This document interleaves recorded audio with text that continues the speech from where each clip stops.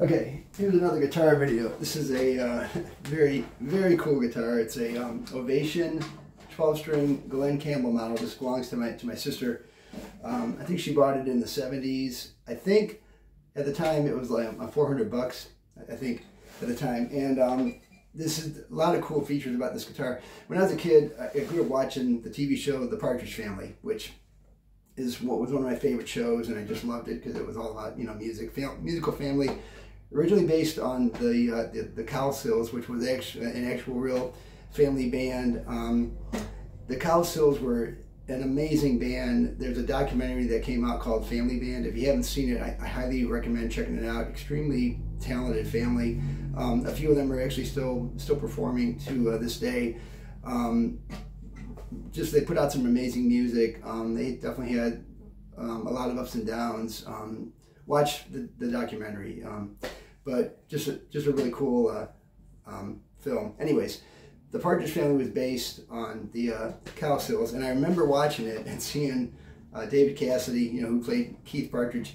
They played a lot of Ovation guitars. One thing about that show, I was watching a couple reruns of it, and it looks like Ovation got a lot of their instruments featured in the TV show, and so did Wurlitzer. They play Wurlitzer keyboards. I think they might have even had some Wurlitzer amplifiers.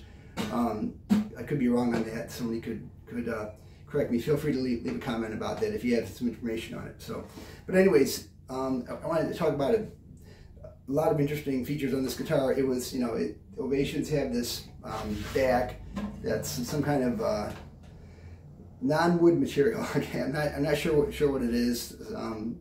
It's some kind of resin or something that they formed, you know, with this bowl shape, and it does have a built-in pickup, piezo pickup under the bridge with a preamp.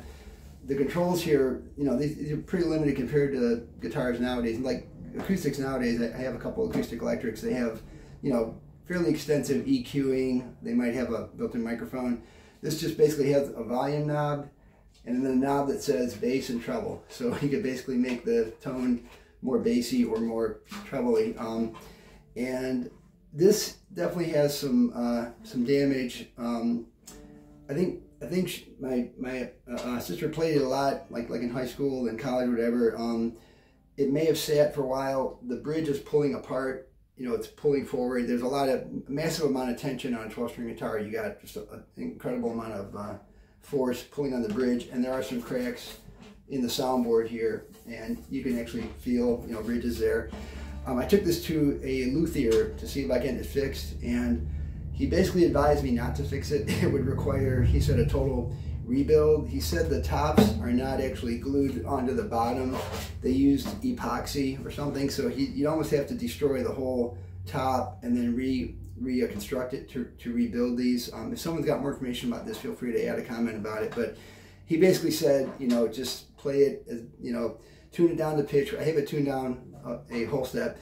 He said, you know, just kind of be careful with it, play it, hang it on the wall for art. But I prefer to play guitars instead of hanging them on the wall.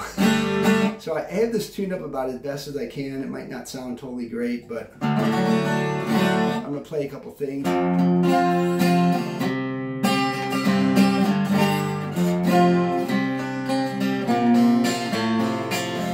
You got to play.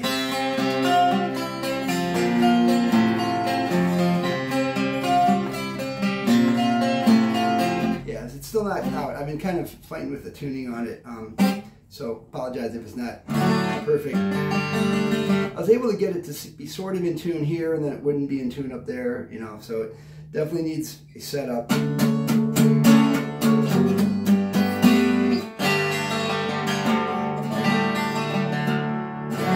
Anyways, I won't torture you by trying to play more stuff on this one.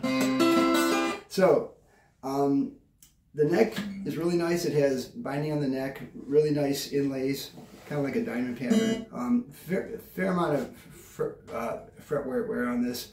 The tuners are really, really nice. They're, you know, Ovation tuners. They have the Ovation logo on them. I'm not sure what these pegs are, but just really, really pretty. They really did a great job on this. And interesting kind of design. This is sort of like a classical guitar headstock. You know, this is what you say, a classical guitar with the tuners coming out from the top, I believe. And the neck is a laminated neck, I don't know what kind of wood this is, but it's like 5 pieces, and you can see on the video, you know, there's a dark wood, and then some thin layers of lighter wood, and then another, you know, piece of dark wood there. The sound hole has a pretty cool decorative, forget what you call this part on the guitar. So that's kind of cool. And it does have, the output jack is right here on the back, and then at some time I think somebody modified it with a battery jack, because these normally have an internal battery, but to change them you got to take the strings off and reach in there. So I think somebody put a jack here where you could plug in an external battery, and that way you could change them without having to loosen the strings or take them down. I'm going to hold this up, and you might be able to see in the light just what the soundboard looks like. You can see the cracks which are there. So, but it's, you know, about a 50-year-old guitar. And yeah, right on the truss rod cover here it says Glen Campbell. So this was like a model that I believe Glen Campbell used in concert. The logo here is really kind of nice. I think it's just like a decal or something that they put on the headstock. So body has binding. There is a strap button there, which is cool, and a strap button here as well. So, and it came with a really nice, you know, custom-made hard shell case. The case looks like it's practically mint. I might, well, whatever. Cases aren't as exciting as the guitar. So that's about it. Ovation 12-string Glen Campbell model. Watch some episodes of the Partridge Family. You'll see this appear in a bunch of episodes. I don't know if they used it on any of the Partridge Family albums. They might have. One other thing I noticed, I don't know if this will show up either, there are some cracks right here.